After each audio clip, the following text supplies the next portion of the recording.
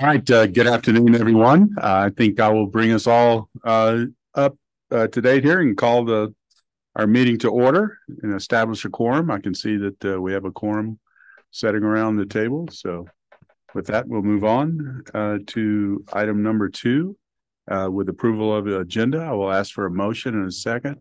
Move to approve the agenda, Yolanda Avila. Second, Mayor Dixon. Thank you. We have a motion and a second. Any discussion on today's agenda? With not, all in favor say aye. Aye. Aye. Excellent. Any opposed? I hear none. And with that, I'll open the floor up to public comment. I'll look over to our guest in the audience today, see if we have any public comment. We have the podium available. No public comment from inside. I'll look to see if we have anybody online. Mr. Chair, we do not have anyone online. We did not receive any requests advance for public comment or any submitted public comment. Okay, thank you very much. And with that, I'll close the public comment session and go on to item number 4, approval of the minutes from our October 11th, 2023 meeting. I look for a motion and a second. Mayor Dixon, I'll move to approve. Holly, second. I have a motion and a second. Anyone want to add or change anything to the minutes? With that, all in favor say aye. Aye. Aye. Any opposed? I hear none. The minutes are approved from our October meeting. Okay, moving along to item 5, our Citizens Advisory Committee report, and I would ask Jim to come forward. Jim Godfrey. Yeah, let's come on up though, so that you can do that. The first thing we want to do is recognize. Now I'll ask Pat to come up. So we want to recognize Richard Robertson, who we know has been on the CAC for 4 years and passed away last month. And Pat is here today, and we welcome you, Pat, Richard's wife. And with that, I'm going to read a recognition and make a presentation. The Pikes Peak Rural Transportation Authority wishes to acknowledge its deepest gratitude to Richard Robertson for his invaluable contribution to the PPRTA Citizen Advisory Committee, October 2019 through October of 2023. And with that, I have a presentation to Pat, and if Jim and I will do that, we'll come up. Oh, yes.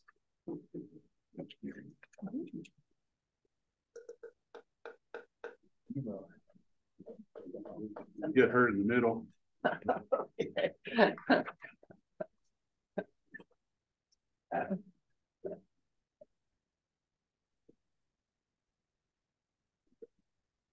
Thank you very much. My husband loved these meetings. In fact, the week before, he was reading all the papers and making notes and what have you. And it really brought joy to the end of his life. Somebody asked what his quality of life was before he went in the hospital the week before he died. And I said, oh, he was active, loved his transportation meetings and church and what have you. And so I thank each one of you all who brought joy to his life in the last stages of it. He just gave him purpose, and the fellowship with you all was very special. So thank you very much. Thank you for sharing. Thanks, Pat. Thank you, Pat. And I think Jim's going to have a few words. Yeah, I would just like to make a couple of comments, Pat. Richard will be missed from our CAC group, the Citizens Advisory. If you knew Richard, you know he's not shy about expressing his opinion on things. And we were always assured to get Richard's opinion on a project, and if he didn't like it, you knew it pretty up front. But he was a great addition, and we all knew that he had a tremendous background. And those of you who have read what his background was in the funeral brochure, there were a lot of us that knew he was well qualified in what he did because he talked about it a lot. But we did not have the depth and the breadth in mind. And so Richard will be surely missed. And we're going to make sure that County 115 gets done in his name. He was all over getting funding for County 115. But thank you very much. We appreciate Richard being with us. Well, I so appreciate each one of you, what you meant, you know. One, and Jim, one thing I do need from a formal perspective, I will ask for a motion to approve the certificate that we gave. So moved. Commissioner Williams. Second, Councilman Donaldson. And Mr. President, I'd like to say a couple words too, if I could, Absolutely. before we do that. And Pat, I remember, well, I read your husband's obituary in the paper, whatever day that was, it was published. And I was truly impressed. I mean, I kind of read the obituaries because it makes me feel like you just see how accomplished people are, how many things they've done. And that's what I saw in Richard. I even read it to my wife because there were so many impressive things in here, including his graduation from VMI and the Army Corps of Engineers. And I recommend that my colleagues read this. So thank you for his service to the city and his service to his country before that. Thank you there, Director Donaldson. And with that, I will ask, we have a motion and a second and discussion. All in favor, say aye. Aye. Any opposed? And it passes unanimously. And Jim, over to you for additional Great. words. Thank you, Jim Godfrey, Chair of the CAC. We had our meeting last week. Very good meeting. We got a overview of the budget that's in your packet today. In the vein of being transparent with citizens, which we represent on that committee, we ask each government to please just give a highlight of their budget versus us just taking it as in a document. The city and the county did that. The others were small and had no questions. So we had each of the Gail and Jeff gave us a really good overview of the budgets, and we appreciated that. And we make a positive recommendation for you to approve the budget as being presented to us. The next thing, City of Colorado Springs had 8 contracts. Gail went over those very thoroughly. There were no comments or questions from the CAC on those, and we make a recommendation to approve those as well. The next thing we got into was a good discussion on the IGA between PPRTA and CDOT on a grant for capital projects for some trail work. Gail will go over that today. And we had a conditional approval of that. It had not been, when we met, it had not been approved and gone through by the city attorney or the board attorney. And so we kind of have a conditional approval going forward that it's pending the legal review from the city, pending the legal review from the PPRTA attorney, and then allocating the grant funds to the PPRTA account was part of that too. So you'll have that discussion today, I'm sure. And then other than that, that was the chair will go over the recommendations of the reappointment subcommittee for a reappointment and appointment of the Citizens Advisory Group members as that gets to the agenda. Other than that, any questions? Any questions from board directors? Anyone else? I don't see or hear any, Jim. Okay, great. Thank you. With that, I would ask for a motion to approve the CAC report. Mayor Dixon also move. Thank you, Mayor. I'll second John Graham. Thank you, Mayor. We have a motion and a second. Any discussion? All in favor, say aye. Aye. Any opposed? I hear none. With that, the Citizens Advisory Committee report has been accepted. Moving along to item number 6, our financial report. Lisa is up. Lisa Corey, Finance Manager for the PPRTA.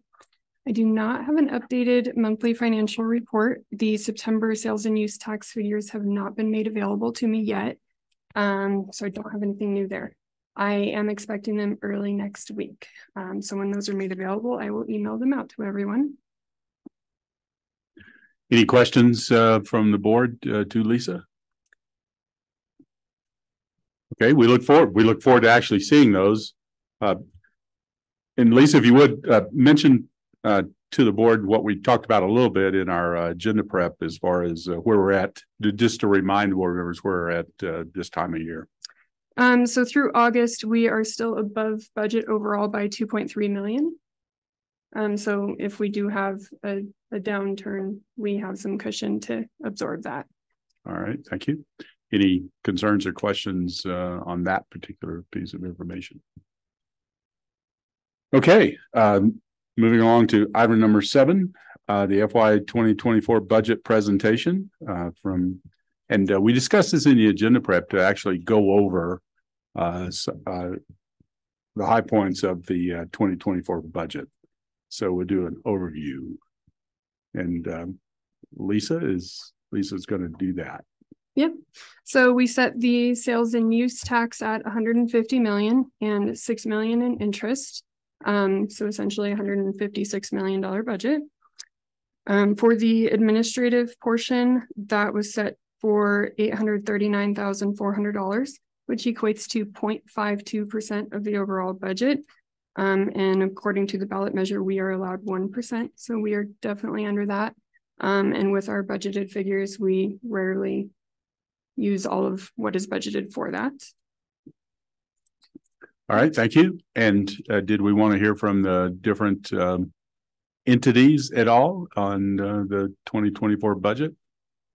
Does the board members wish to do that? Hear from from the city, from the county, from... I'm not seeing... Go ahead. I will weigh in. If nobody else has an opinion, I think just for transparency purposes for the public, it would be good to go over that information. Yes, I agree. So would we start with the city with Gail?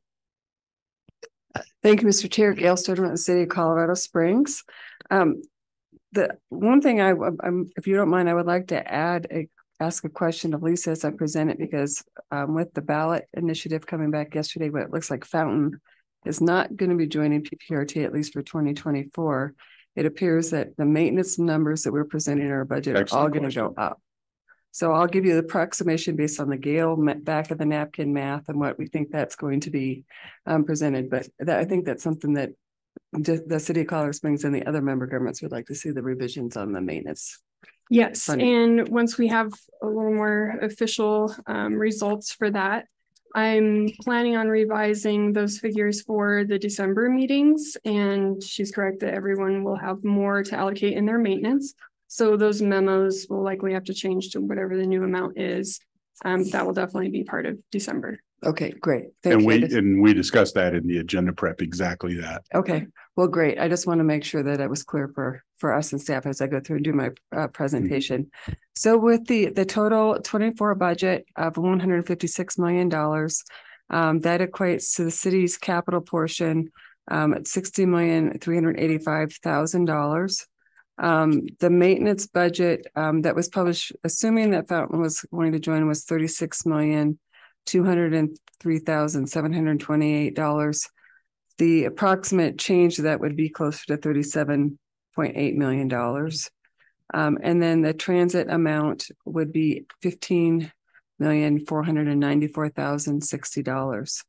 I'm going to focus a lot on the city's capital portion to start with. Overall, we program additional funding for A-list projects. We have additional funds that were programmed and shown in our capital improvement program for the 8th Street project and added $1 million. For the South Academy project, the south phase between Fountain Milton and Proby Parkway is $13.3 million. And that project we do have a bid on, so that's consistent with the bid and contingency for that project. The Circle Drive bridges, we programmed and now budgeting for $9.6 million. And again, that's a project we have a bid for. So we're comfortable with that number. The I-25 Nevada Tejon corridor improvements is $7.6 million. The Las Vegas Royer rail crossing at $2 million. The South Cheyenne Canyon Bridge project was $831,000. And that is based on, again, a bid price that we presented last month and contingency for the project. The Union Pacific Bridge over Fontanero is $18.8 million. And the Union Pacific Bridge over Tejon, Nevada for design, we currently are still programming $1 million for that in 2024. What you'll see for programs, the capital programs that continue just to show our baseline numbers. And then I will point out on page 29 of your packet, there is a large carryover currently shown in the budget documents for the right-of-way safety traffic operations program and the intersection safety improvements program. There is a footnote there to designate that although that looks like a large money, it's because it's cash-based accrual. A lot of those funds have been encumbered to go to the Mark Shuffle Road project that we've been discussing for the last year and a half. So I just wanted to point that out so you didn't see that big number and not realize that it has a contract associated with it. On our maintenance budgets, we'll continue to focus on roadway maintenance, bridges, other structures in the right-of-way, and traffic signal maintenance within our public right-of-way. And on transit, the transit budget focus on local grant match, providing transit services and covering their operational costs. So that is the highlights of the city's proposed PPRTA budget, and I'd be happy to answer questions. Any questions from board members? Yes, Director Donaldson. Thanks, Mr. President. And Gail, you know, I hadn't really thought about this till there was that train derailment recently. And I believe they were responsible for the maintenance of their tracks there, correct? Yes, they are. But to the bridge itself, we have to build those. This particular bridge on Tejon Street, that one's a little tricky, but in general, yes. So overall, through the city of Colorado Springs, I think in every case, the railroad has senior rights. So when we have crossings, we tend to have responsibility for those structures. Is that always the case, or is it say, well, the railroad it could still be kept, but we want to widen the road, therefore we eat the cost? Or what are the guidelines? Are there any cases where the railroad itself would pay for the bridge? There are two bridges in Omaha that I was responsible for where they had to pay for the bridges because the city was there before the railroad. But in most cases, when they go through and they do this railroad construction, today we refer to them as construction and maintenance agreements that are intended to go in perpetuity. I think they've had various names in the past, but whoever has the senior rights, if somebody wants to come to a crossing, you enter into some kind of agreement with them to understand who's going to have the ownership, the division of operation and maintenance, and ultimately the cost responsibilities for those bridges. But in Colorado Springs, it's almost entirely typically a city responsibility because the railroad was here before the city. I will say the one that gets a little tricky on Tejon Street, because we have not gone and replaced the Tejon Bridge, and it's 121, 122 years old. It is in poor structural condition. The railroad has operational concerns, so they're likely going to go replace it in its current location sometime in 24. Okay, thanks. Thank you. Any other questions? Do not hear or see any, and so I'll look to the county. Josh, Mr. Chair, Jeff Manchester, Deputy County Engineer, filling in for Josh Palmer today. Just a few highlights on our 2024 budget. So our capital program budget this year is just over 24 million. And our maintenance program is around 15 million. And again, that's prior to the adjustments due to Fountain. Just a few highlights from our maintenance program. We'll continue to focus on work items like our concrete, which includes sidewalk, curb and gutter, and all of our prep to paves. We're continuing with our asphalt overlays, gravel road maintenance, sealing and rehabilitation, with the success from our 2023 pavement preservation program, which is new to the county this fiscal year. We plan to continue efforts as we've been very pleased with the performance we've been received out of that program in order to seal good roadways and maximize their useful life. Just to highlight a few projects on our capital program list. So we're planning to allocate 4.4 million to Beacon Light Road, 267,000 to Deer Creek Base Camp and Microscope Way, nearly 65,000 to Eastonville Road, 19,500 to Academy Boulevard, and around $30,200 to West Colorado Avenue.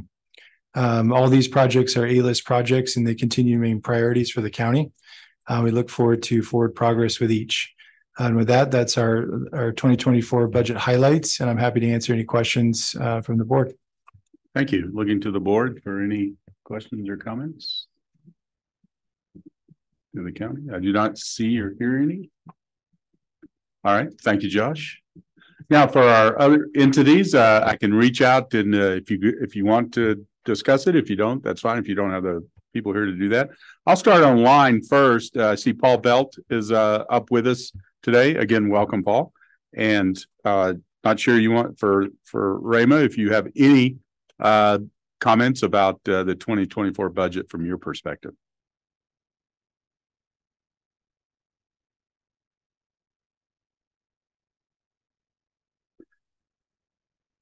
I'm not sure Paul heard me.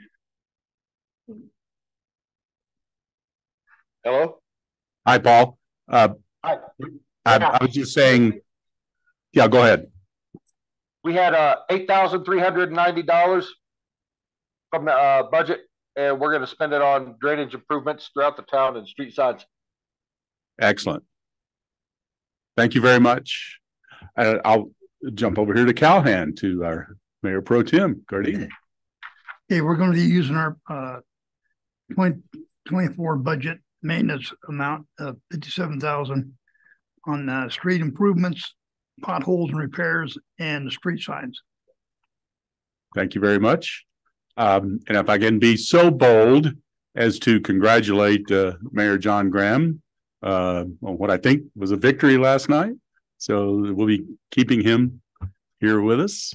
And with that, Mayor, if you have anything you want to discuss on your 24 budget, the floor is yours. Thank you. I wish I could be as cheerful about this as you are. It looks like 2 years of hard work.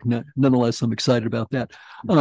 For our budget, we do have our city engineer, Dole Grabinick, here. I think he probably has some deeper insight into the details. So if Dole, if you'd like to give us the walkthrough, and then if other directors have questions for you.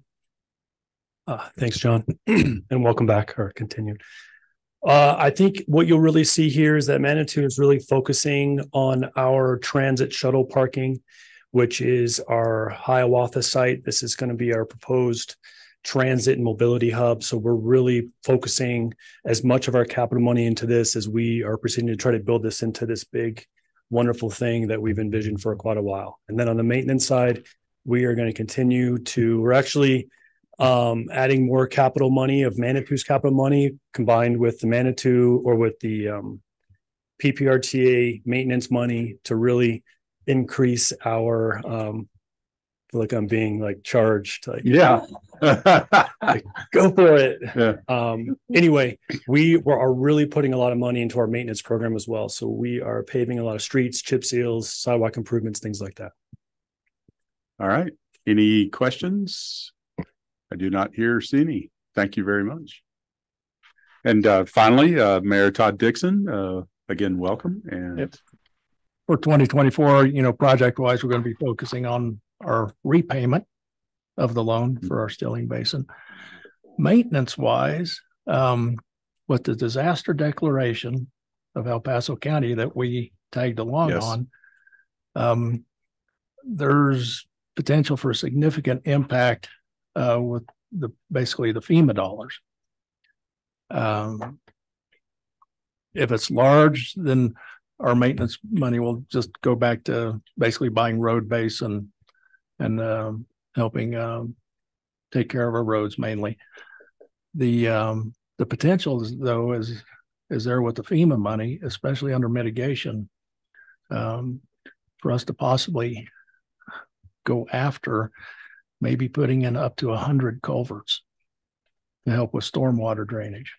Nice. And so there's this potential that's looming out there that we are still trying to go after with the FEMA money. But if that doesn't come through, then the maintenance dollars will actually go back into maintaining our roads.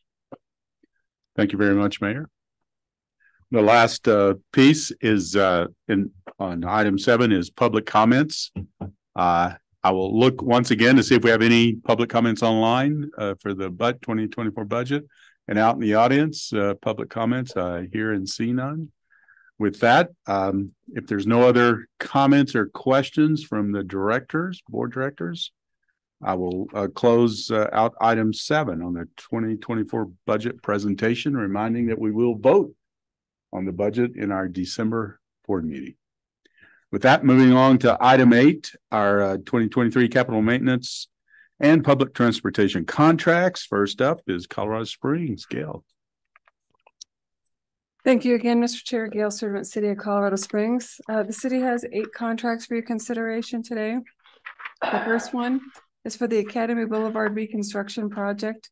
It is an A-list project, and there is a map including your packet, and we're focusing specifically on that south segment that runs from Milton Proby Parkway to Fountain. This is for engineering services during construction. For AECom, we have previously excluded those items or that item until now. Now we'll be adding that in as the contractor will be getting in earnest on the south phase immediately after the first of the year. This change order is in the amount of $248,575. City's second contract is for the Galley Road Bridge Replacement Project. This is also an A-list project. There's a map included in your packet. The city is ready to go to construction for this work.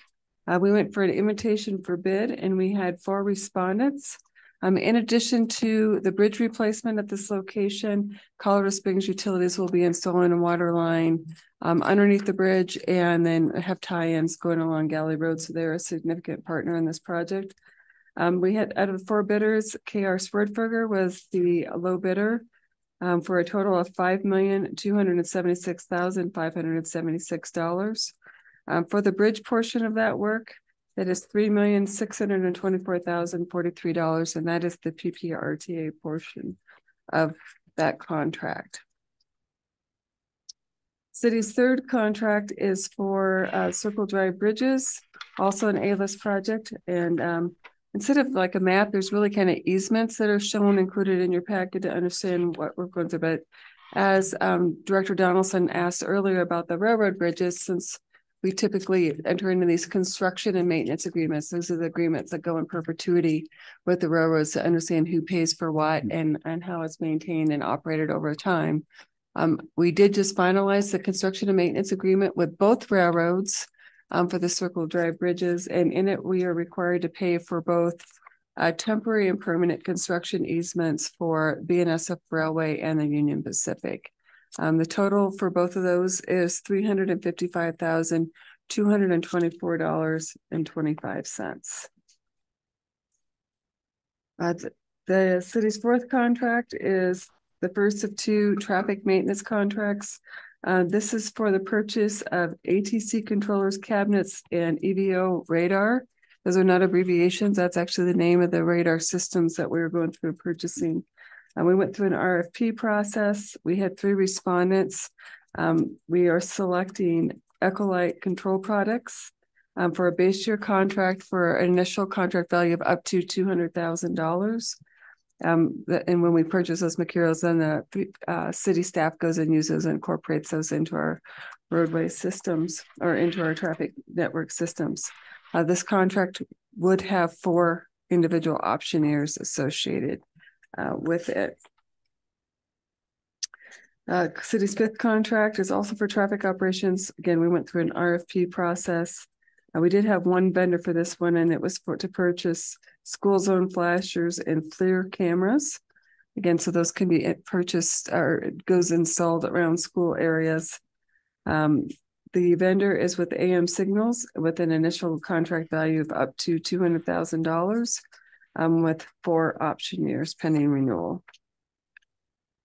City's sixth contract is for the PPRTA Program and Bridge Asset Management Services. The city went through an extensive RFP process in 2022. Where we had 3 respondents. We selected Ellis Gallegos and Associates. They've been performing that service in 2023, and this will be the first option year.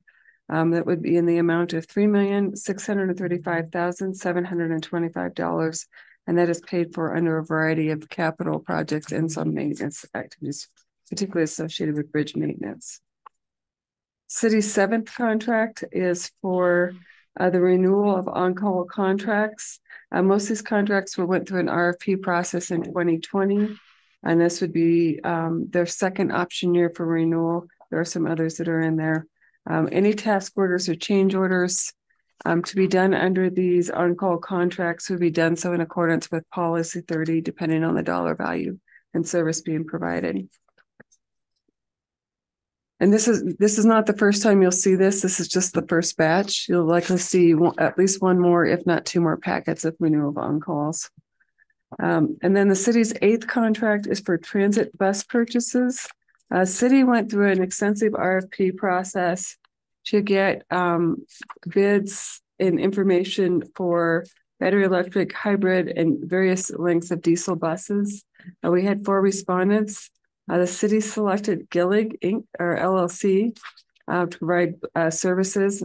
Underneath this on-call contract, it will be for up to 5 years, and the city will have the ability to purchase up to 50 buses.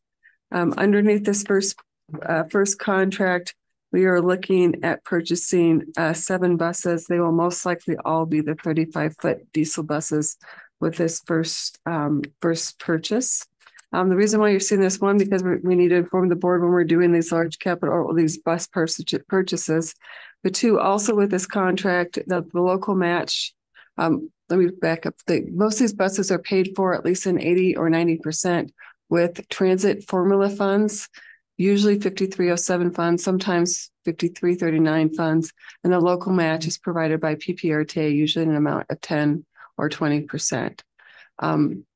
The local match for 2024 is coming from the transit operating funds.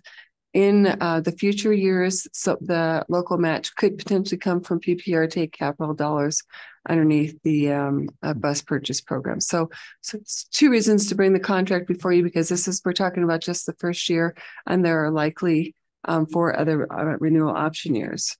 I will just give you kind of an order of magnitude depending on the type of buses we purchase, that our total contract value for this could range between $31.5 to $56.9 million from a grant standpoint. So the local match over the 5-year is anticipated to range between $6.3 and $10.8 million. And those are the city's 8 contracts for your consideration. I'm happy to answer any questions. Any questions from board members? Director Donaldson. Thanks, Mr. President. Thank you, Gail. Just on the buses, are these buses to be added to our current fleet or to replace aging buses? Yeah, these are really to replace aging buses. And Lan can talk about this more in the transit report if you'd like to hear more about it. But we really did not do a great job replacing buses on a normal routine basis starting around 2014. Mm-hmm. So frankly, we're behind in replacing buses. In fact, we've had to pull some buses out of retirement just to keep our fleet operational. So we're really trying to work in earnest to replace our buses. These 35 will help replace retired diesel buses that are currently being used today under this contract. And if you're just kind of curious, this is just what we're talking about, this contract today. The city has a couple other grants where we're purchasing 6 hybrid buses from 3 from 2 different manufacturers to do a hybrid bus pilot. And then we have another grant that's a dual grant between the state and the federal government to purchase 2 more battery electric buses and to do our second battery electric bus pilot. I believe Lan has reported out to you before, and she'd be happy to share more information. We had our first battery electric bus pilot. We had 4 buses for PPRTA. Frankly, it did not go super well, and we had a hard time keeping more than 2 of them operational at one time. And now that manufacturer has gone bankrupt. So not only do we have a hard time keeping them operational, we had a hard time getting replacement parts. So we're really trying hard to have a methodical approach to looking at and incorporating alternative fuel vehicles into our fleet, trying to do it as smartly as possible and leveraging special grants to bring those in to make sure we're not using our regular form of funds to bring those in until we know we're going to have something that's going to be operational for us and we're going to be able to get replacement parts. The one other thing gets somewhat complicated with these alternative fuel vehicles as with the Buy America Act. 2-3 years ago, frankly, there was really very few bus manufacturers that could meet those requirements that met all of our federal requirements at the same time.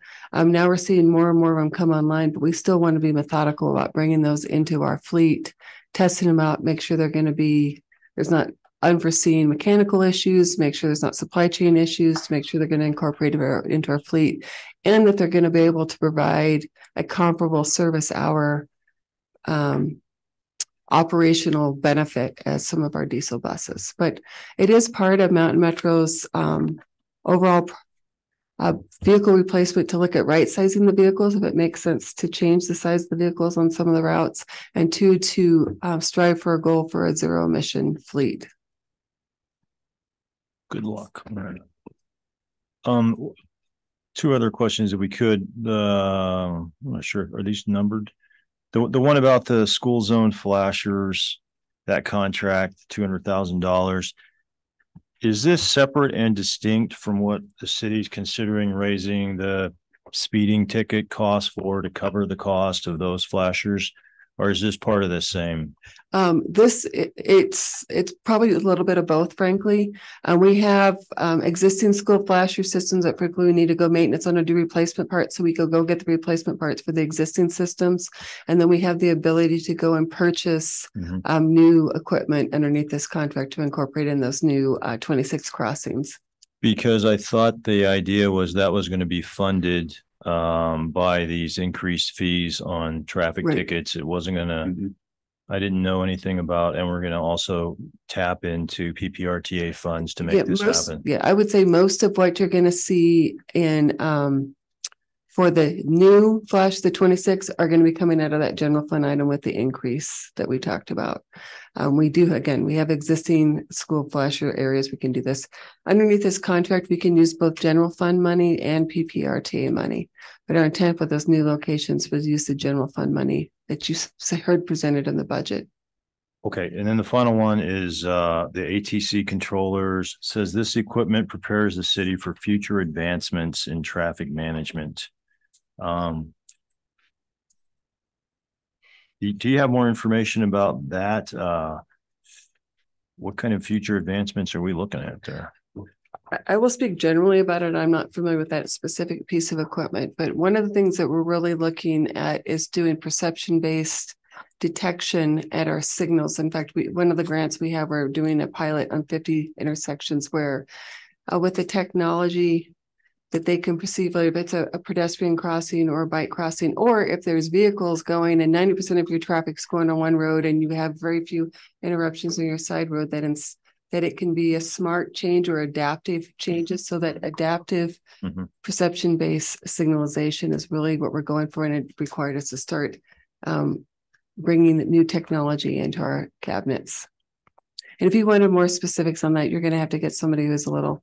Yeah, Todd Frisbee's talked to us about this to some degree. The current controllers being used by the city are not able to interact with much of the new equipment being introduced. Okay, thank you. I have a couple of questions too, Gail. Back on the flashers, has it been in the past? I think it has been in the past that for the existing flashers, not the new ones that this additional fee is going to do. Has it been both work both from the city general fund as well as PPRTA on the existing flashers? Frankly, I'd have to go and confirm that. I think it's been a blend, but I don't know for certain. Okay. And the final piece was on the electric buses. Has the risk factors been measured and evaluated to determine, as we tend to move into more electric buses, the risk factors of not providing the transportation services if we continue to have problems supporting them? Oh, you're talking about adding more vehicles into the overall to the overall risk? Yes, I think that keeps Lan up at night, frankly. And I'm sure she'd be happy to talk about it more when she does the transit report. But the good news is, well, it's not good news, but some of what Mountain Metro is experiencing is consistent with what other transit agencies are experiencing around the country. And Lan has pretty good and frequent conversation with the FTA. And some of it was legacy supply chain. But frankly, Mountain Metro's situation was compounded was they were not on a routine bus replacement starting in 2014. So they had some catch up to do as well. And that's one of the reasons why Lan and her team have been super aggressive with the discretionary grants in addition to the formal funds, because we have some catch up to do on our buses. So what she's done, and I have some really good notes about it. What she's really done, because we have a bus shortage, is she's been moving buses from different services. So let's say your typical bus would either be a 30, 35 or 40-foot diesel buses. Because we're short on them, they've been taking the cutaway buses that are typically used for paratransit service and rotated those into fixed route service. So right now, she's got 14 of those cutaway buses that again were normally used for paratransit and the fixed route to supplement what we have, just to be able to provide services on our routes today.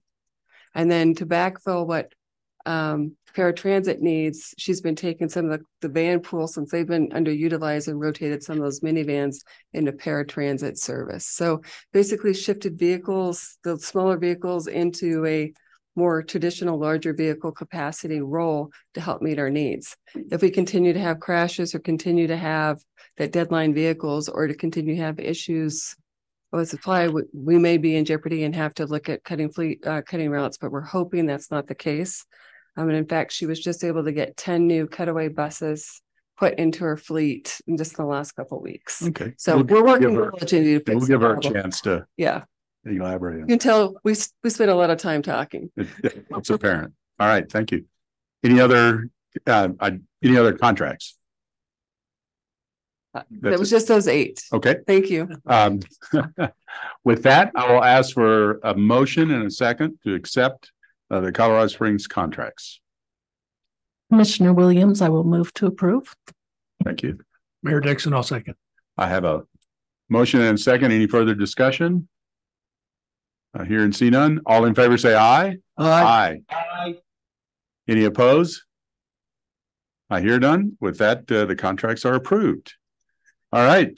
Also then moving into the IGA. Thank you, Mr. Chair. Gail Student, City of Colorado Springs. I want to give you a little bit of a reminder of history on this. Back in the middle of 2022, when State of Colorado had their first call for projects out there underneath their new multimodal and mitigation option fund, it opened up a lot of opportunities for state funding. But most of the municipalities that were eligible for it here in the Pikes Peak region were hesitant to take it because it was going to impact Tabor caps.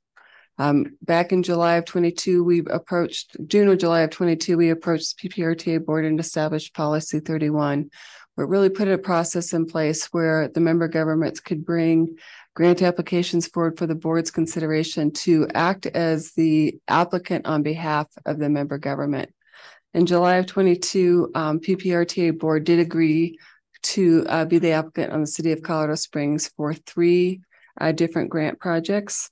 The first one, and the one we're going to spend the most time on today, is the 3 trail crossing project, which is also referred to trail crossings for the Homestead Trail, the Woodman Trail, and the Skyline Trail crossing. Just as a reminder, the other 2 projects, one of them's for buses, and you'll see that coming in the not too distant future. And then the third one is for the Centennial over Sinton Trail crossing. But those are not the 2 we're talking about today. Now, we did have successful grant awards by CDOT. So the next step is for us to enter into an intergovernmental agreement, or IGA, between CDOT and PPRTA. City, just as a side note, the city enters into these IGAs routinely, and I believe the county likely does as well, for these grant agreements. So most often when they send us these draft agreements, there's very little to no change on them. Frankly, it's usually getting the names right of the points of contact, verifying the math is done and getting the project name correctly and the scope of work that has to go through there. So the city has received the draft grant award. So now we're at that next step under policy 31, where it needs to be considered by the PPRTA board. One of the things that both the city does, and then what PPRTA would do is to do a final legal review to make sure there's nothing that would compromise or create issues between either the city or PPRTA in this case. And then once it's awarded, we would be asking the board for consideration upon approval that it considers a budget allocation action. So we have the ability to leverage a contract against those funds in the future. Right now, the city's legal staff is finalizing their review. Once it's done, then it will go to Ms. Ivy for our PPRTA's legal counsel to finalize review, and then it goes back to CDOT for finalization. I do have a copy of the grant application that was included, which you considered in July of 22. I have a copy of the draft IGA with the red lines that we're anticipating. I will say beyond the red lines that are in there, there are 2 instances where the word agency was used and it should have been authority when referring to PPRTA, and those will be added. And then I believe Rick just passed up policy 31 for your information. Neither the city council and I would think anecdotally PPRT's council are not anticipating substantial changes from the IGA as presented here today. So what the city is requesting is that the board would conditionally approve the IGA based on the outcome of the final legal review from PPRT's legal counsel. And then the city would also request that the board approve a budget allocation in the amount of $535,000 in MMLF funds to the city's PPRTA on-street bikeway improvements program upon execution of the IGA. One final thing just for you to consider is that if you would choose, one option is to delegate the digital signature authority of the IGA which is routed through DocuSign for signature to the PPRTA board secretary, Rick Sonnenberg. So just something for you to think about on that, but really the city is asking for your conditional approval to enter into the IGA and for that pending budget allocation following execution. So that's my overview and happy to answer any questions. Thank you, Gail. Yeah, we had quite a bit of discussion on this in the agenda prep with concerns about not only has our attorney not had a chance to view everything, we haven't had a chance to look at the agreement. And so my question is, what kind of timeline are we really on here? So we have some flexibility in the timeline. We can't do anything with the project until this is executed, but this is one of the reasons why I brought the simple one to you first, a simple project to you first. So if there was questions or if you had direction or request for us to change the process, I try to put the package together the best for you to look at based on what we did on policy 31 work a year and a half ago and this grant. So we have time on it, but I'd ask if there's input or other things you would want or see related to this. I think it's my understanding that the reason our attorney hasn't had a chance to look at it is because the Colorado Springs city attorney hasn't given an evaluation of that yet. Is that correct? That is correct. She does a routine review on all these, but we very rarely make changes to these IGAs. All right. And I offer comments from other board members on this. Yes, Vice Chair. Yeah, so my concern, and of course, Jennifer Ivy can jump in if I'm misstating any of our conversations, but without having it actually reviewed by our attorney, I'm not really comfortable with moving forward in an approval. And I think while there may be a lot of boilerplate language, without really seeing that and having our attorney review it, I'm not comfortable and approving something. I think we need to wait. If we do indeed have some time on that, I think that would be wise and prudent. Yeah, and I think that's my direction too. Is I would like to see us have the opportunity for our attorney to be able to review it and give us a recommendation based upon that review. Yes, Director Williams. I do apologize. It's getting to be the afternoon. When is the deadline for the grant application? Well, the application's already in. This is the IGA to actually get the money underneath the award we've already received. Okay, I apologize. Thank you. Yep, no problem. Yes, Director Donaldson. Gail, the second part of this is approve the budget allocation of $853,000 to the city's PPRTA on-street bikeway improvements program. What would that be? What would we spend $850,000 improving on-street bike stuff? So this is specific to 3 trail crossings. The total project that was valued for $1,906,000. So the grant award would be half that, $853,000. So what this would be more robust trail crossing. So the first one would be the Homestead Trail crossing where it crosses Dublin Boulevard. The next one would be where the Woodman Trail crosses Rangewood. And then the third one was where the Skyline Trail crosses at Mirage Drive. So they would go through engineering and actual construction. Are they making like grade separated crossings? They're going through tunnels or above or what? This would all be at grade crossings. So there'll be lights and signals, lights, likely some concrete work, striping, signage, typically warning beacons, things like that. But these have not been designed, but I would imagine if you're familiar, there is one that we put in at Rangewood. I believe it's the Cottonwood Creek Trail last year. I would imagine it would look very similar to that if you're familiar with that location. No, I'll go look. I'll go look at one. So the cyclist would pull up and push a button and then the light would change and then be able to go. That's the idea. In general, yes.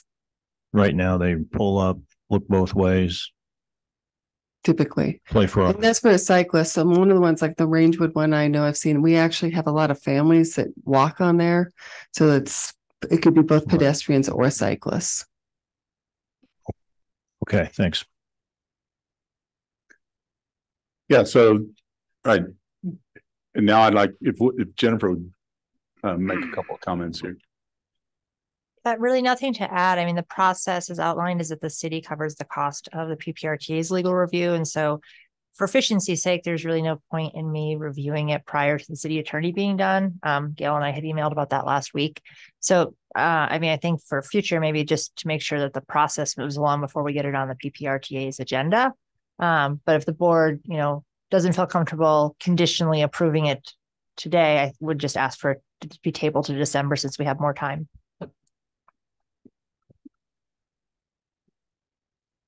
I'm going to move that we table this till December until we get the proper legal reviews. I second that. Okay, I have a motion to table and a second. Further discussion? Hear and see none. All in favor say aye. Aye. Aye. Any opposed? I hear and see none. With that, we've tabled till December. But I do think obviously it's a great thing. IGA, we just need to finalize it. All right. With that, moving along, that was item 8. And moving along to item 9, member governments and other reports. Again, we'll start with City of Colorado Springs Transit Services monthly update. Lynn, welcome. Thank you, Mr. Chair. Good afternoon, members of PPRTA. In your packet is our September ridership update. As you remember, we had Zero Fare for Better Air campaign this summer, and we set our record ridership in July, then in August. So we were very happy about that. September, tracking the ridership, they did fall back to the non-zero norm, unfortunately. And this is a similar trend that happened last year when we were able to offer 1 month in August at Zero Fare, and September ridership did go back. Thanks to Zero Fare, we were able to achieve 90% year-to-date ridership as of September, compared to 67% in 2022. So since we didn't set the record ridership in September, we're moving on to other topics. In our packet, we included a ZEP update. We've been asked recently we've received a few questions from different groups and members about the ZEP ridership. How is it working? It's a little over 1 year into the service. So we included some program update for you in this packet. There is the chart about ZEP boardings by month in your packet. We saw an increase, pretty steady increase of the ridership since the start of the program. However, starting June, July, and August, we saw that ridership slightly lower than previous months. We don't know exactly why, because this is the nature of a fixed route service. We do not track the individual rider. However, there are some contributing factors that we think might have contributed to this lower ridership. Those considerations are included in your packet. As Gail just mentioned, we are struggling with vehicle shortage and have been using the smaller ADA Metro Mobility vehicles for the ZEP service. As a result, those vehicles could be confusing for our riders. They are less recognizable as those ZEP buses. We are in the process of working with a vendor to paint them a different color than white, so people can see and recognize them. Because of the Metro Mobility vehicles being used for fixed route, we do not have all the IT equipment inside the bus. For example, ridership count, the GPS location. So we don't have everything, all the information technology systems inside the bus. Therefore, the drivers are counting passengers manually. So there is a chance that ridership that we captured is not 100% accurate. Also, during the free summer, people had more options to ride MMT buses, not only on the ZEP. ZEP is a free service, but we also had 919 around the downtown area. So people had more choices. And also reduced frequency. Again, because of the vehicle shortage, we have been forced to reduce that service frequency from 7 minutes to 14 minutes sometimes, and that is not helping with the ridership. Also, we haven't had a one full year within one calendar year to really keep up with the trend. We don't know if this is a seasonal service. CC students, summer events, school tourists, those could also affect ridership. So we'll continue to monitor those. The second chart that we included in this ZEP report is really a measurement to capture the efficiency per se. Instead of just looking at ridership as the only measure of how the service is doing, we're also looking at how many passengers that we have per that bus revenue hour. From the start of the service, that's the blue line, the lower line that you see, we started with pretty low ridership per hour from 1 to 2 to 3. And in our spring service change this year in May, we were able to reduce that free peak vehicle need. We also call that as peak pullout from 5 vehicles to 4. So we were able to reduce 1 vehicle and use it for other services while maintaining the frequency. So that's why that ridership per hour has been increasing from May, a little dip in June, but it has been pretty consistent over 5, and we're headed into 6 ridership per hour. So in a sense, that's a better use of the resources that we have. That's a quick update of the service. We will continue to monitor that service performance and report back from time to time to the board. We have kicked off our 2050 long-range plan process. Earlier, there was a question about how responsible, what are the risk factors when we purchase vehicles.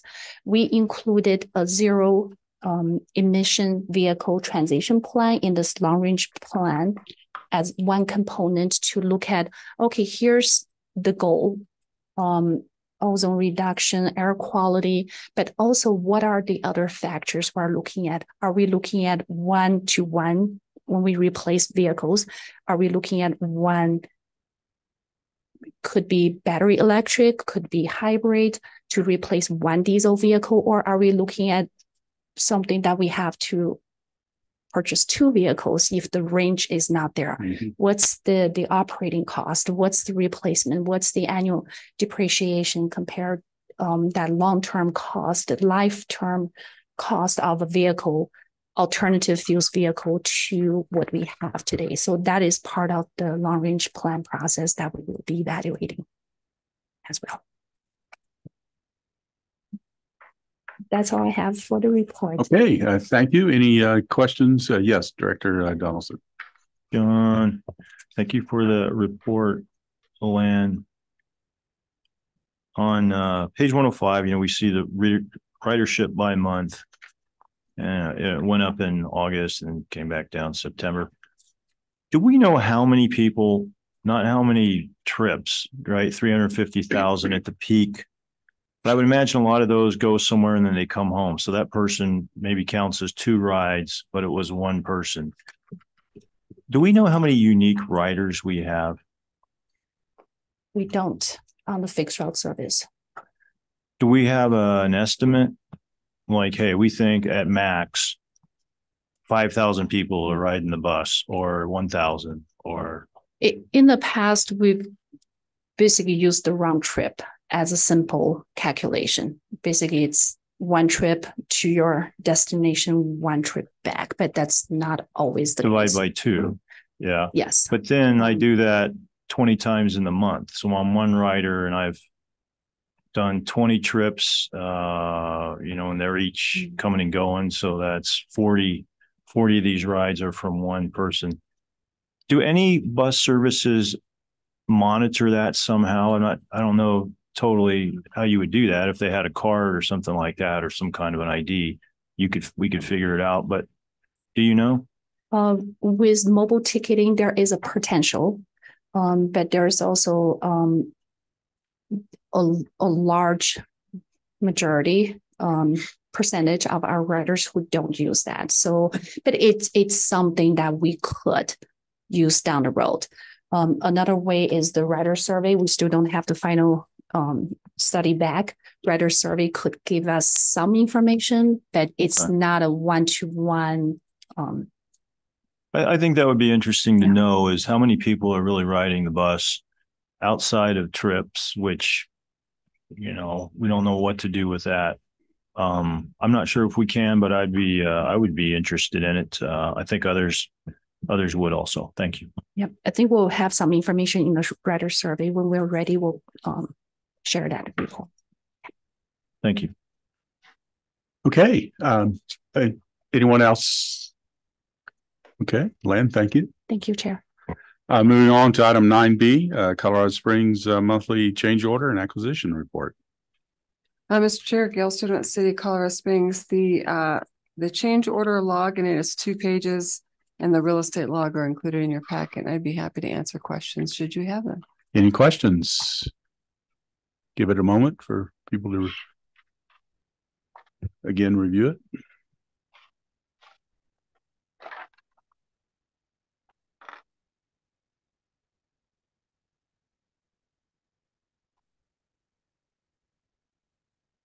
Yes, Director. Can you share with me, how can you get the print any smaller? I can work there. on it for look next on the month. screen. Goal. There on the screen. That's how. I could have made it 1 page.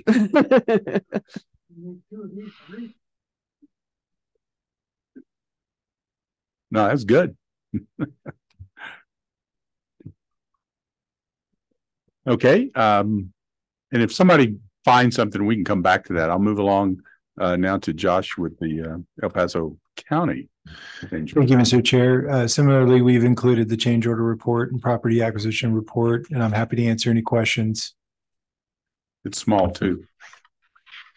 It looks like it's smaller even. Look at this. Fortunately, reading it digitally, I can expand it and then able to read it. Yes, Gail. Mr. Chair, I actually had one item I did want to point out on the second page of the city's change order log. If you recall, if those of you who are on the board, 2 years ago in August of 2021, we had one of our bridges struck, El Paso Bridge that goes over Pikes Peak.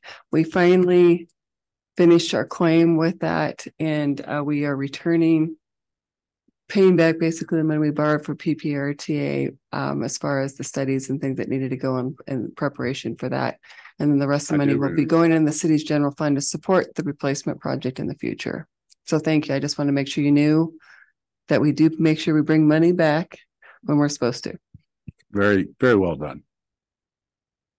Okay, any further questions for either the city or the county? Yes, Director Donaldson. Gail, is it always the case that, hey, if there's a change order on here, it's because of X and Y? And then what are X and Y? Is it because the stuff was more expensive, labor was more, or should we really do this, like get it briefed? Like, okay, number one, it changed for this reason. Number two, changed for this reason. Well, typically these are smaller on-call contracts that are below the thresholds that we bring for CAC and board approval in most cases, but some of them are additional funding for like maintenance or contract ad. But again, this is done in accordance with policy 30. Of course, policy 30. I think we had 3 months of discussion on policy 30 at least. We did. I might not have been here. I don't know. So is it the case that, and you know, my apologies, we just have lots of stuff on our plate, so I didn't study page 111 too deeply. South Academy Boulevard reconstruction, fountain and jet wing. PEA amount was 9,839. Improvement damages, rounding 677 total amount. Maybe I'll get with you separately and go through this. But is there a general explanation you would give the new guy? Hey, new guy, what you're looking at here is this, and that's why these numbers are changing. I typically could, if there's specific, with the log, I can show you what most of them are. Most of them I know off the top of my head. Every once in a while, I have to go and ask somebody else on my staff what they are, but I try to do that before I come here. Okay, I'll get with you separately. All right, thanks. All right, any other questions? Okay, with that, we'll complete item 9 and move to item 10, administrative actions and reports. First, the city of Fountain. Believe it or not, we actually have to do an action today, even though we think we know what's going on there. So I will look to, I think, Jennifer to talk about that. Yeah, so originally we had published the agenda and the materials and expecting that the votes would come in a bit differently for the City of Fountain's ballot measure. So the next step, if the ballot measure were to pass, would be to set a public hearing for December 13th and direct staff and the City of Fountain to provide the notices for that. As of noon today, there was a 288 vote differential voting down the measure, which is 10% with the number of votes. So it's not looking promising. With that said, reports from the county they're still counting ballots. So it's possible, I'm saying there's a chance that these results could flip. Because of that, and because it seems silly to have this board potentially hold a special meeting, my recommendation is that the board today conditionally set a public hearing for December 13th and direct staff in consultation with the City of Fountain to review the unofficial results and make a determination on the 15th of November, whether the results are such that it looks like this measure is going to pass, in which event the staff and the City of Fountain would then provide that notice and we would hold the public hearing. From a legal standpoint, there's no detriment. There's no reason not to hold the public hearing. We could have the public hearing and say, well, the measure didn't pass, and so this is a moot issue. From a practical standpoint, that would require the city of Fountain to mail notice to all of its electors, which is a huge administrative expense, which is why I'm kind of asking for this conditional direction based on the results, because I'm going to suspect that the city of Fountain doesn't want to mail out all those notices if they know that it's not going to pass and they're just throwing money away. So the request would be for that conditional setting of the public hearing and direction to staff to work with the city of Fountain to make a determination based on the city's unofficial results, which we believe will be available this week, but definitely by the 15th, which is next Wednesday, to make a determination whether that public hearing is needed. And if a public hearing is needed, to mail the notices, publish the notice, and those all have to go out by the 23rd of November, which is Thanksgiving. So practically speaking, it's really the 22nd of November that they have to go out. So moved. Yeah. Second. All right. I didn't even have to. That's great. Any Jennifer, you further? really got to shorten these motions a little bit. So any further discussion, or is everyone clear? Yes. Mayor Dixon. Director Dixon. I'm seconding the motion. Oh, okay. All right. So we have a motion and a second. I would ask for further discussion, but I don't want to.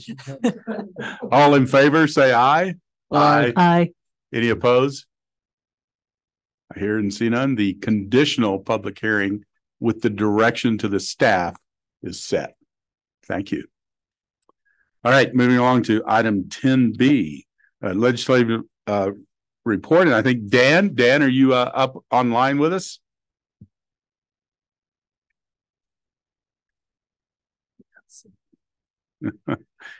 Took a potty break. Is online, whether while he's looking.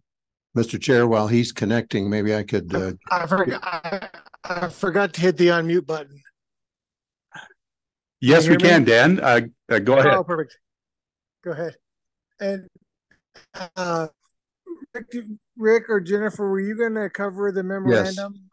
Yeah, Rick is. If you let me go ahead and do that. Yes.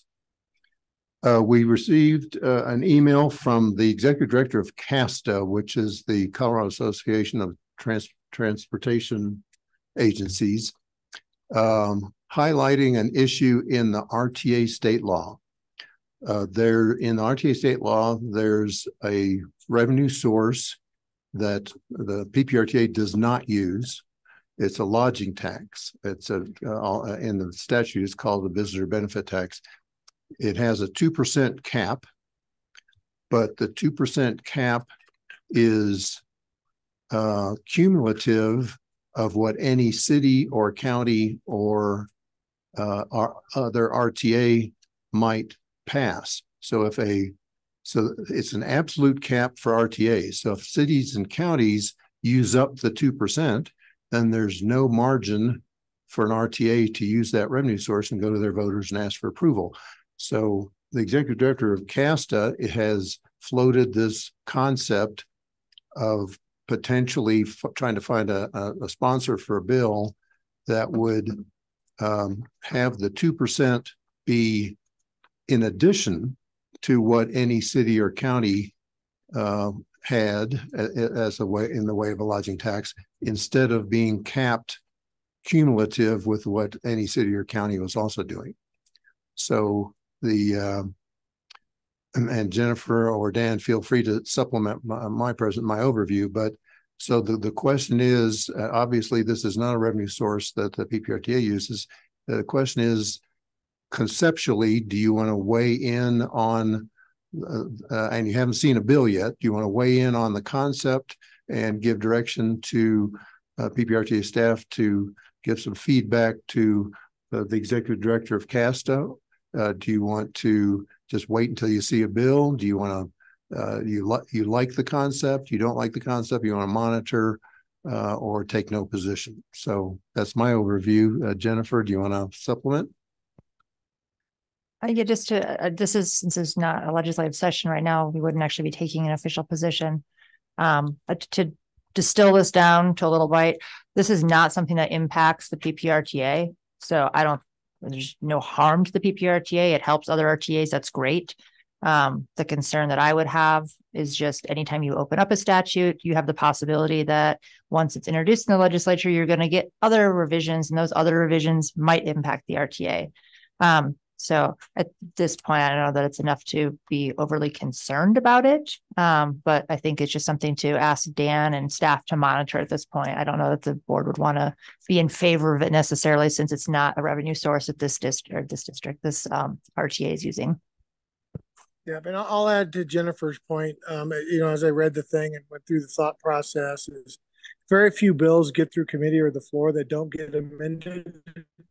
So if this bill does come out and it does move forward, it is something that we'll have to be very vigilant on checking the language and checking amendments to make sure it doesn't drag us in, certainly in a negative light. So that's sort of where I'm at on that. And I don't know, my other question to the board and to Rick is, do you want us or myself digging around to see who if they got a bill sponsor, who the bill sponsor might be, and then once we see it, letting them know behind the magic of the black curtain what our position is, and to make sure that the bill sponsor protects that as well. So I think those are some of the options and the ways I think we should do this, but obviously we can't do anything without the guidance of Rick and Jennifer and the board. All right. I suspect, at least my brain hurts just trying to think about this particular issue. So is this something we want? I think what our options are, if I can see, is to monitor this with both Dan and Rick and Jennifer monitoring this, or do we actually want to do some action? So am I laying that out properly for Rick and Jennifer?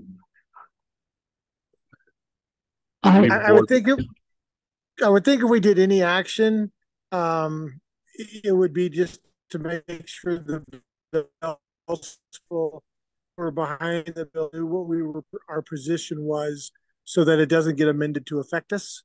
Would be, I think, what I would think our only actions would be. It would certainly be a more passive action, but I'll leave that up to the board and Rick and Jennifer if we do anything at all. Like I said, this hurts my head. So I think it's sufficient to give direction to staff, including Dan, to monitor and to bring back any additional information, including bill sponsor or anything that's garnered in the next couple of months. I mean, we're not in the session right now, so I think, no action is really needed, just direction. And for that direction, though, we need to take a vote to actually give direction. So any discussion? So Director Donaldson. Yeah, thanks, Mr. President. Is this a real problem? Has any RTA hit the limit and they can no longer raise taxes? Not that I'm aware of, based on the emails back and forth from the other RTAs that responded to the CAST executive director. So so short answer is no. I can add to that, though. Every month at the Statewide Transportation Advisory Committee, which is through the Pikes Peak Area Council of Governments, I brag about the Pikes Peak RTA. So it's probably my fault. They're probably wanting to get into the action on this money. And then when they looked at the RTA statute, they realized they couldn't because of their lodging tax in their cities already. I don't think this has to do with lodging tax. This is simply a restriction on RTA, Regional Transit Authority taxes, right? I think the LART tax is separate. No, it's the RTA component of the lodging tax. So it's limited, and Rick, I think you understand a little better than I do, but it's currently limited by the portion that's being taken up by the other municipalities. And so this is changing that cap so that there's no possibility of hitting that limit. Okay, this is why Randy's brain hurts, I think, because mine's going to start now. The inclusive 2% cap on total lodging tax collections for RTAs. So LART is collected to be used for promotion of tourism, in Colorado Springs. That's something else. This RTA tax, which you could do on a lodging tax, I think is separate. Maybe that's a question you can find out, Dan. I don't think LART would be part of this. I think this is if, it seems to me this is saying if, where does it say it? Especially lodging tax collections. It seemed to me that what this was saying, if there were two, maybe I'm misunderstanding it, but two jurisdictions trying to collect a road tax, it would limit that.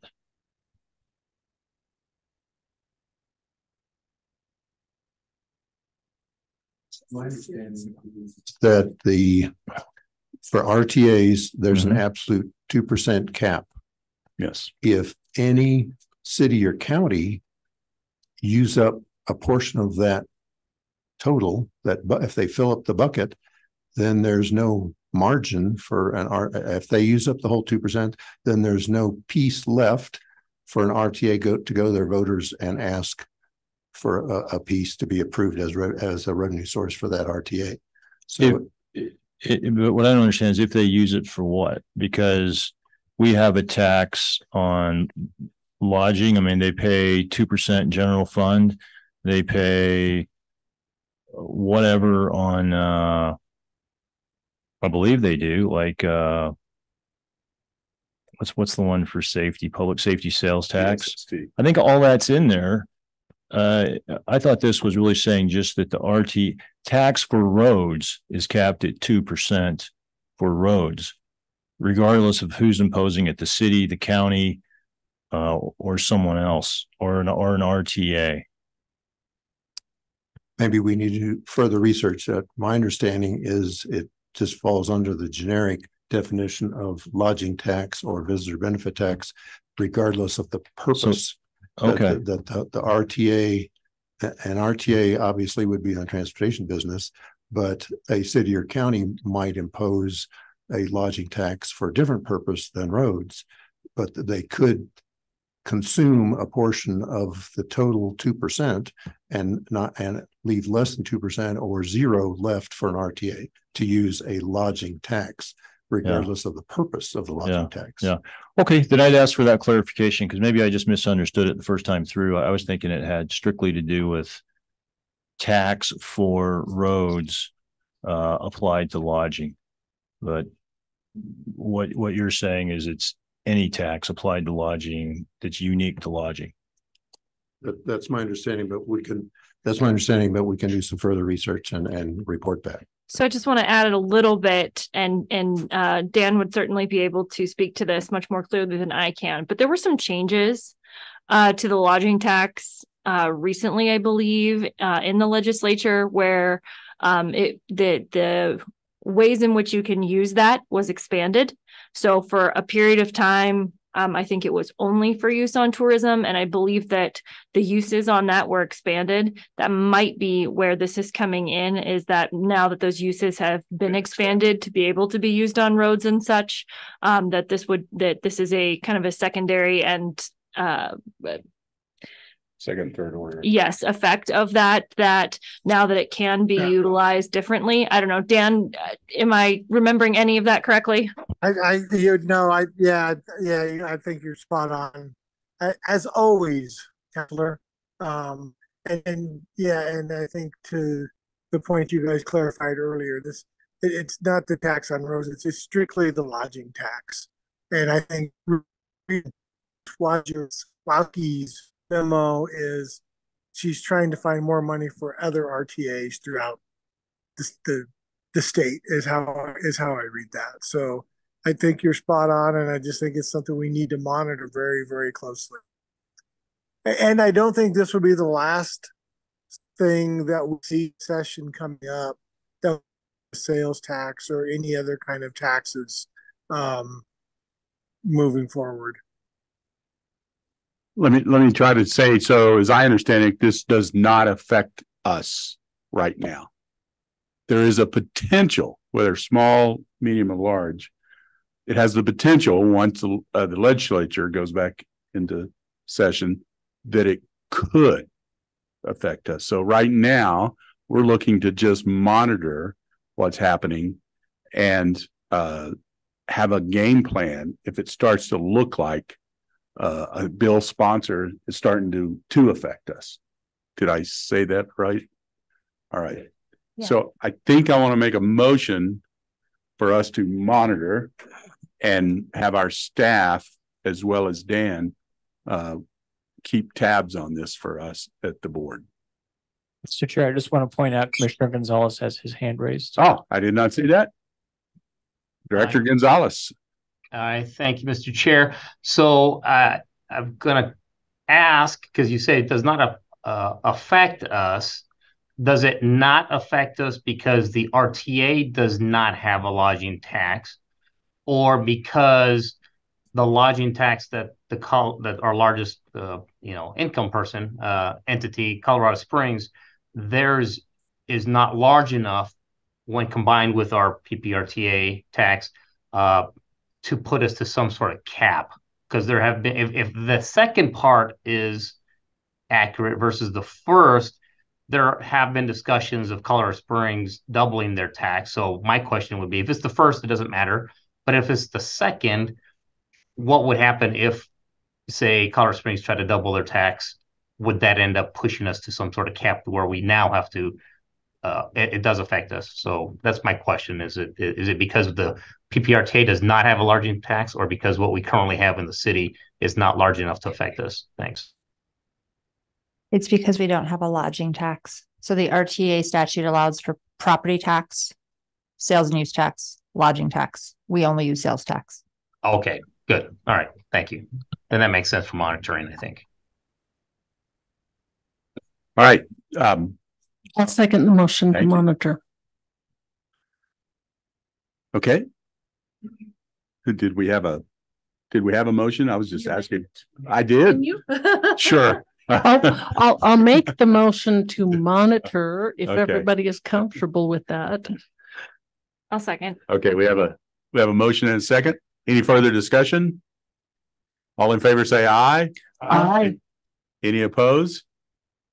I see and hear none. That motion has passed. And again, thank you, Dan. Was there any other legislative pieces? Dan? No, I have nothing else that will be affecting the RTA right now. Okay. We're just busy interviewing candidates and moving forward. Thank you very much. Mr. President, could I ask Yes. Mr. Jablan a question? What's the mood up there, Dan, after that voting last night? It's the same as it was before the voting. Everybody hates each other. Okay.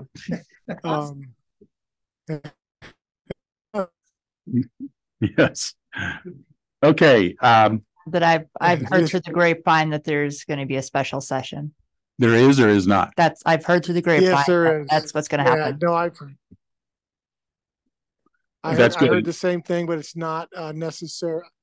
I don't know when that's going to be yet. And is it going to be on property taxes? That's what I understand too. So Yeah, I mean, they have to be a single subject. Right.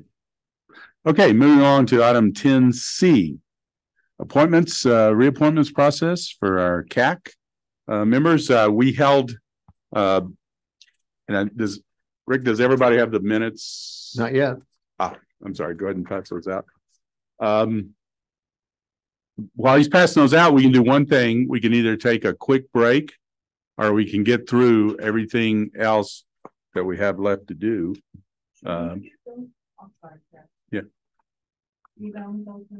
Yes, absolutely. We'll have Rick do that. We held our subcommittee meeting last week, and we went through the process of looking at candidates for the CAC. As it turns out, 3 of the candidates we voted to approve to move forward in their second terms, and I'll have Rick read off all the names here in a minute. I'm just giving a highlight.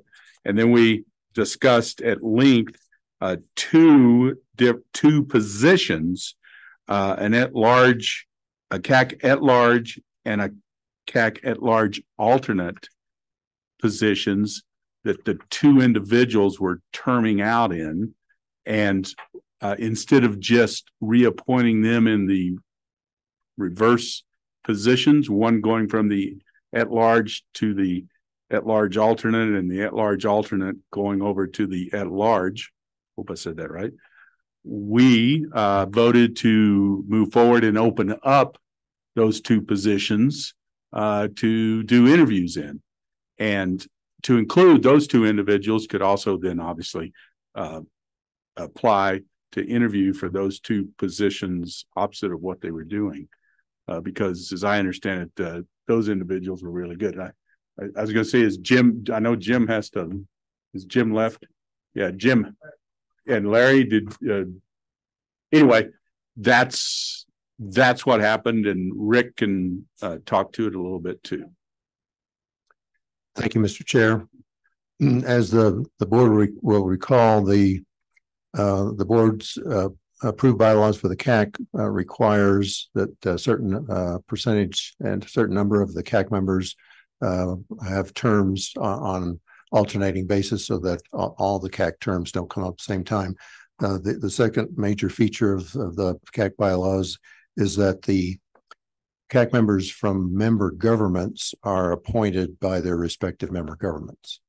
That leaves the at-large and at-large alternates that are appointed by the board, but by a board-approved policy, that policy sets up a 3-member subcommittee to review the applications when at-large CAC members and at-large alternates terms come up. The subcommittee is the board chair, board vice chair, and the CAC chair. And they met last Friday. Yes, last Friday the 3rd at 1:30. And the board policy requires that I notice the entire board because it's a special board meeting, even though it's intended for the 3, but it's noticed to all the board members so other board members can attend.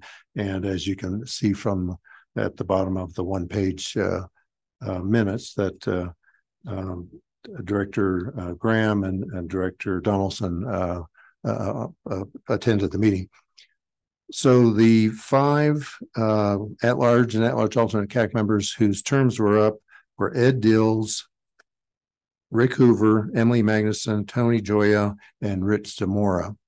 The subcommittee is recommending to the full board that the full board reappoint Ed Dills, Emily Magnuson, and Rich Zamora, and to additional terms starting January 1st, but that the Tony Joya and Rick Hoover stand and wait for staff to advertise in the newspaper for additional applicants, as well as my pulling from the file last year's 5 candidates who were unsuccessful and asked them if they're still interested to compete. And then once we've reached the deadline of the advertising and I've contacted the 5 unsuccessfuls from last year, then we'll set up another subcommittee meeting and the subcommittee will review all applications at that time. So it's a 2-part recommendation from the subcommittee to immediately approve for January 1st, Ed Dills, Emily Magnuson, and Rich Zamora, and for Rick Hoover and Tony Joya to wait until the outcome of the advertising and they can compete against whoever's applying at the time. And with that, I will I'll do 2 things here. I ask for a motion to accept results of the subcommittee meeting. So moved. Second. With that, I'll open up. I have a motion and a second discussion. If anyone's unclear on what we're doing, as it's been said a couple of times, we're approving the second terms of the 3 individuals that have been mentioned, and we're opening up for advertisement the two at large, one at large regular and one at large alternate position. All right. Any further discussion on that? All in favor, say aye. Aye. Any opposed? I hear and see none. That motion is approved. All right. And with 10D, the fun part now, appointment, reappointment of board members. That's all of us. So our city and town and community attorneys, I guess, or excuse me, boards have to nominate us again, all of us, and then we'll come forward before January 10th, which means this needs to be done, I guess, in December, and I'll let Jennifer and Rick talk to that. The board's bylaws mandate that the board directors' terms are the calendar year. So this is just a reminder, and I'll have another reminder in December for you if you care to be reappointed by your respective board trustee, city council, county commission, that you need to pursue that. And Jennifer Ivy likes to have those appointments in writing back as soon as possible, but no later than the January board meeting to confirm that you've been reappointed for 2024. And for the city of Colorado Springs, we'll do that at the latest at our December council meeting to vote on us the three who are going to be on this the PPRTA. El Paso County will do that on January 9th, which means we'll let you know. That's our reorganizational meeting. So, right, Carrie? Sorry. In writing. And I'll make sure that they have the letters done immediately so that the chair can sign them as soon as we're done with the reorganization. I appreciate that.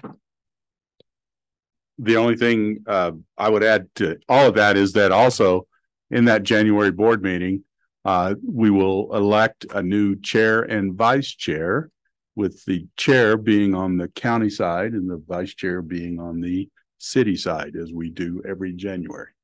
So just as a reminder. Yeah. Anything else on item 10 Delta from anyone? Any other discussion on that? Okay, with that said, we're going to move to item 11, which is PPRTA member announcements. I'll start on the left with our Mayor Pro Tem Cardine. I have none at this time. All right. Councilmember Donaldson. I also have none at this time. Thank you. Mayor Graham, newly reelected. Thank you. Congratulations. Yeah, nothing at this time. Thank you. Mayor Dixon. Still working FEMA. Yes. I'll jump online first before I come around here to Paul Belt.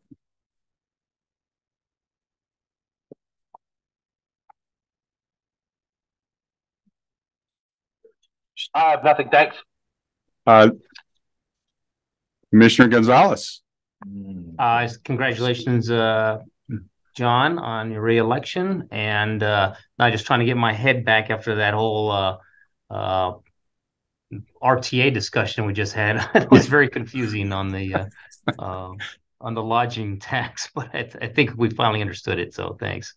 You bet, Mr. Chair. If I could, I thought that the good commissioner with the Air Force credentials was going to say he was still trying to recover from that Army beatdown on the Air Force football. I thought we could get through the day without that. Yeah, I was going to wait until my turn. Upsetting rest of the evening, but the 6 turnovers is hard to overcome. I will congratulate the Army, United States Military Academy, the Army, for they earned that game. They showed their dominance and demonstrated, especially their quarterback, number 13, that it doesn't matter when the service academies play one another. You can never guarantee what's going to happen. With that, I will ask Councilmember Avila if she has any comments, announcements. Commissioner Williams. Happy Veterans Day on Saturday and happy Thanksgiving. Very good.